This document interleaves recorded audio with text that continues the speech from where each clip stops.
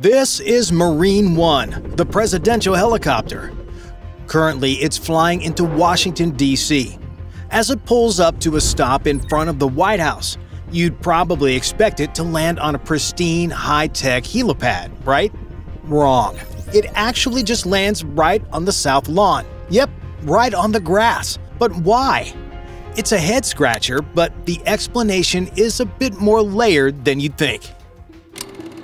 The tradition of landing on the South Lawn began in 1957, when President Dwight Eisenhower first rode in a helicopter.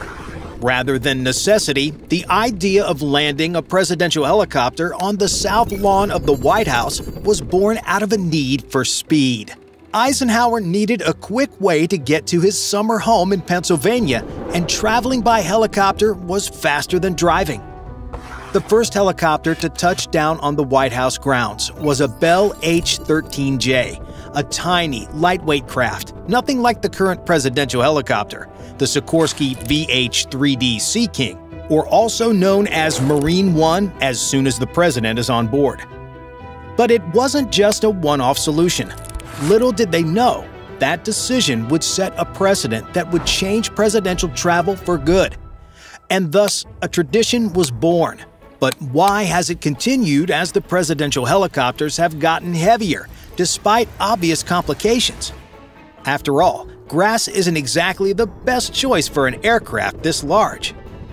The South Lawn spreads 18 acres and serves as the primary outdoor space for presidential activities, with gentle rolling slopes that provide a backdrop like that out of an antique painting. This is where ceremonial events such as presidential press briefings and the annual Easter egg roll take place. And this is the first reason why they keep the grass. They just don't want to destroy the nice view. But still, the location provides more than enough space for Marine One to maneuver and land safely, and is less than 5 minutes from the Oval Office, making it convenient for the president to move between the White House and the helicopter quickly. Another reason for the continued tradition is Washington, D.C.'s Flight Restricted Zone, or FRZ. This is one of the most highly controlled airspaces in the world, meaning that landing a helicopter anywhere other than the South Lawn, like the Ellipse or the Lafayette Square, which are too public or too small for a helicopter of Marine One's size, would be quite challenging, as the FRZ is not only heavily monitored but equally restricted.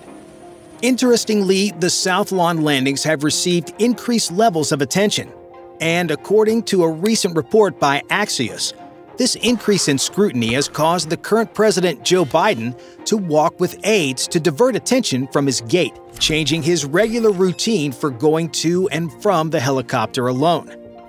Regardless of its growing popularity, the South Lawn remains the most logical landing spot, but as we'll soon see, what started as a simple solution, over time became more complex, as landing on grass isn't without its complications, especially considering the size and weight of today's Marine One.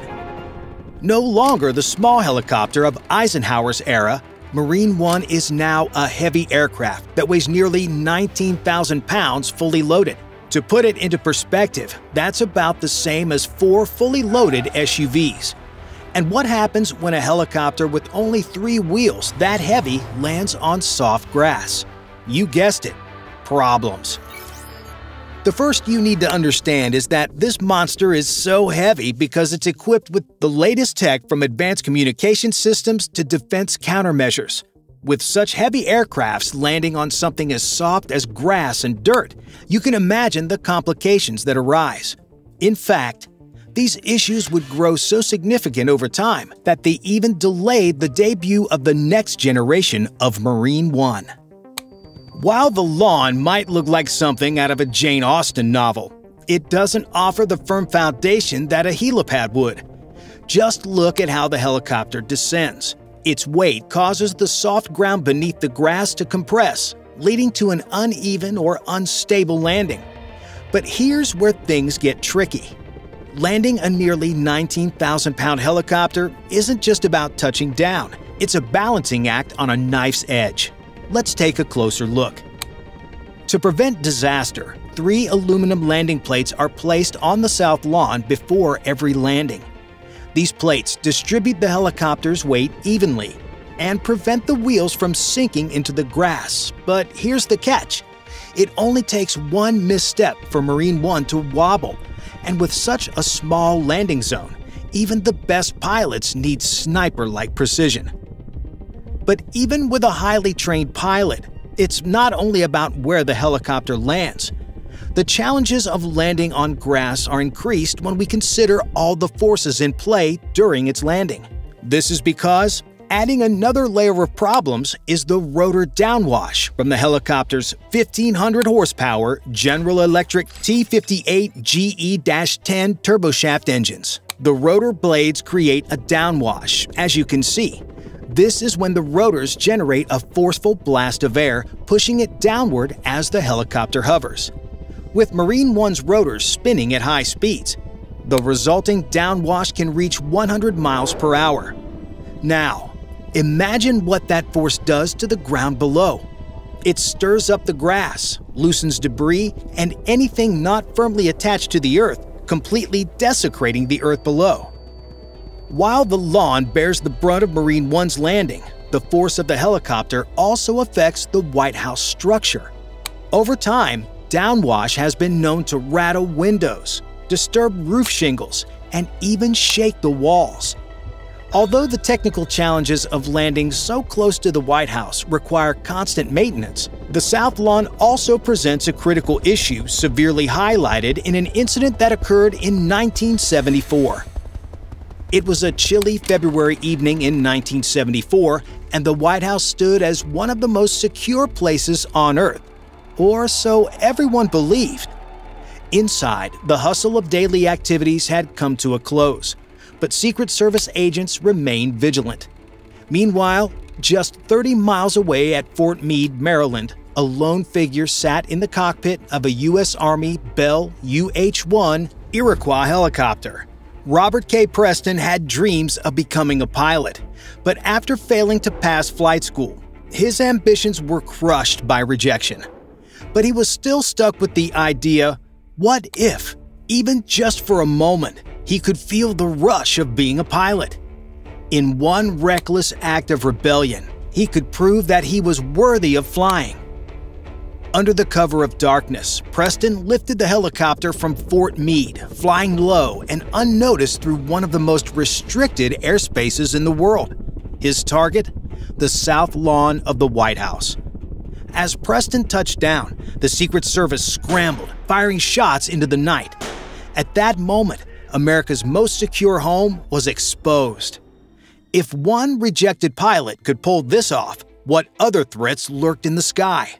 This bold breach sent shockwaves through the nation's security establishment and proved that the White House was vulnerable to aerial threats. Since then, defenses were ramped up, employing the White House Integrated Air Defense System. This system includes a network of sensors, radars, and anti-aircraft defenses designed to detect and neutralize any unauthorized aircraft long before they approach White House grounds. But defense doesn't stop with technology alone. Marine One, for instance, rarely flies alone. It's usually accompanied by 2 or 3 identical helicopters in formation, a maneuver known as the presidential shell game, and confuses any potential threats. Today, the South Lawn, which serves as a ceremonial site and landing pad, requires security measures that ensure the president's safety. But its upkeep has caused significant delays into the upgrade of the aircraft. Why has the new Marine One been delayed for years? And how is the South Lawn involved? The helicopter currently used as Marine One has been in service since the 1970s and is now over 4 decades old. With technology advancing at a rapid pace, the current fleet of Marine One helicopters is aging and increasingly difficult and expensive to maintain. Out with the old and in with the new. Sikorsky VH-92A Patriot.